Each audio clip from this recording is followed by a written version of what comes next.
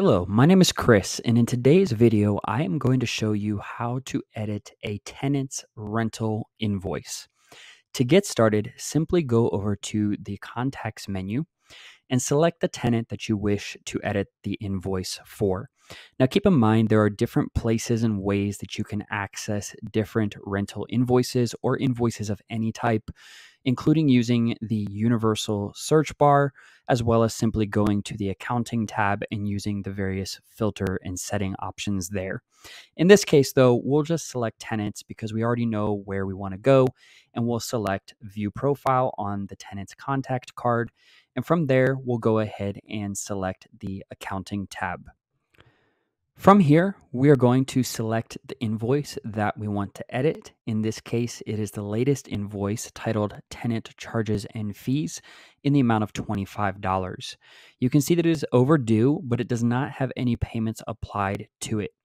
Keep in mind that there are some scenarios in which you may not be able to edit an invoice. One of those is where actual money has been exchanged online through the TenantCloud platform, and the tenant has actually sent in funds for this invoice, and that has been recorded under the payments and activity section.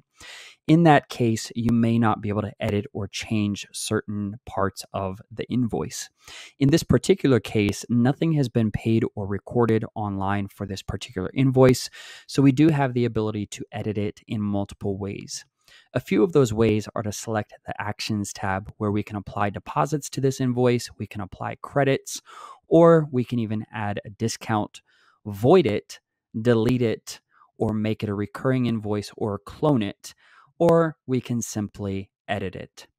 In this case, we're going to drop it down to $15 because of some type of agreement perhaps we had with the tenant in a conversation, and we're going to put in a note here that says something along those lines: talked with tenant and agreed to reduce to $15 this one time. From here, you can also upload a file. Maybe it could be an email exchange thread or an invoice or receipt or something of that nature that supports this change on this invoice, and then we can go ahead and select confirm. Once that is done, it will now show that the invoice is for $15, still overdue, and everything else remains the same, including the transaction ID.